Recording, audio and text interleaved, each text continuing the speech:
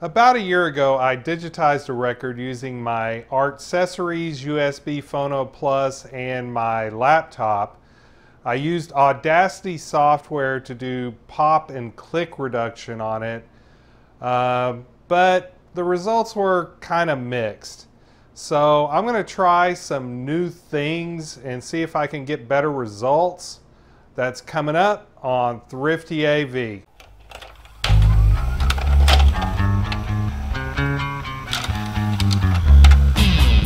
This USB Phono Plus has some sound card features on it. It records 16-bit wave files at 44.1 kilohertz. That's CD quality. However, if you're going to manipulate audio, you should probably record at a higher bit rate and a higher sampling frequency to get the best results. I'm still going to be using my USB Phono Plus as a preamplifier, but I'm not going to be using the USB part. I'm just going to be outputting the audio from it into this Tascam DR-40, and I have it set to record 24-bit wave files at 96 kilohertz. I'll then take the audio from this recorder and manipulate it using two software titles. One of the titles I'm going to try out is called ClickRepair. It is available as an evaluation version for 21 days. And the other title I want to try out is called iZotope RX8. But before I encode this vinyl, I want to clean this vinyl, so I need to get out my SpinClean. Here is the record that I'll be encoding. This is the Aledo High School Choir 1974-1975, and I don't know how well you can see it, but this thing is covered in dust and has fingerprints on it as well. So I want to clean this off, and I'm going to be using my anniversary edition SpinClean. This is distilled water here, and this is the solution I'm using on that cleaning pad. I've wiped this off with a lint-free cloth, and now I'm going to let it finish drying on this rack. I want to make sure it's completely dry before I do my encode. Now that this record is clean and dry, it's time to put it on the turntable and record it. I have it on my GLI Pro SL2500 with my Shure cartridge. I'm running it through the Artcessories USB Phono Plus, but I'm not using the USB feature because that records 16-bit audio at 44.1 kilohertz. I want to record 24-bit, so I'm running the output on this preamp into this Tascam DR-40 to capture this vinyl. Before I do this for real, I want to set a level.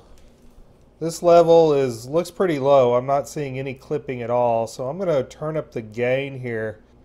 If I turn it way up, you'll see that turn red. That's clipping. I'm going to back it off till there is no clipping at all. I'm recording the regular track and a safety track at -12 dB. I don't see this getting too terribly hot. I'll be monitoring my recording with these Logitech PC speakers. I'm going to hit record once, that puts it in standby. I hit record again, and I am now recording. I'm going to go ahead and drop the needle.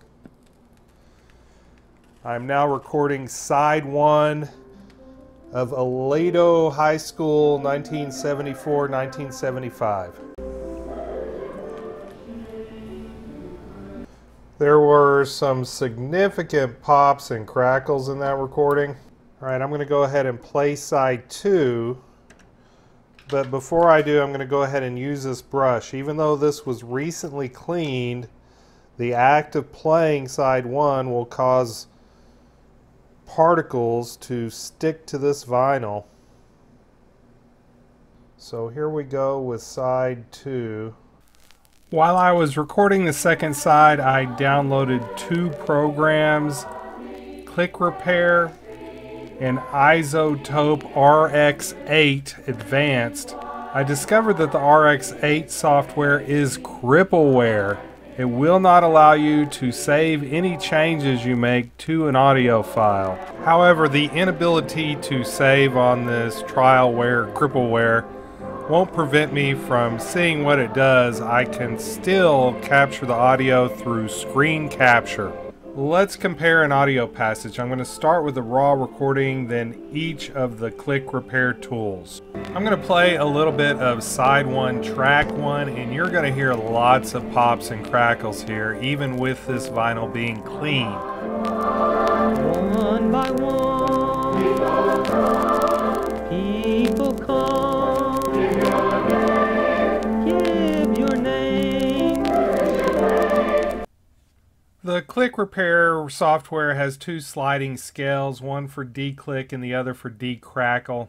Decrackle's really more for 78s than it is for LPs. Also, declick defaults to 50 when you hit default LP. If you have a particularly percussive album, you probably want to turn the declick down a little bit so that you don't chop out any percussion. When you run the software, it actually shows you little red marks along the waveform where it's removing clicks from the waveform.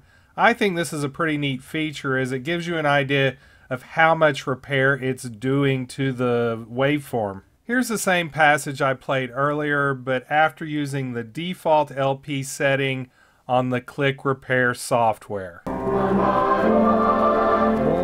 by one, people come. The clicks are gone, and now there's a type of buzzing artifact everywhere those clicks were removed. It's not nearly as noticeable where fewer clicks got replaced, but the fact that it's having to kind of interpolate waveforms to remove all those clicks is creating its own type of noise that is definitely audible. I did a little adjusting on the iZotope software as I went, and it also had noticeable artifacts. I thought they were even worse sounding artifacts than the ClickRepair software. One by one, people come, give your name. Let's recap with the raw wave file back to back with both click removal filters.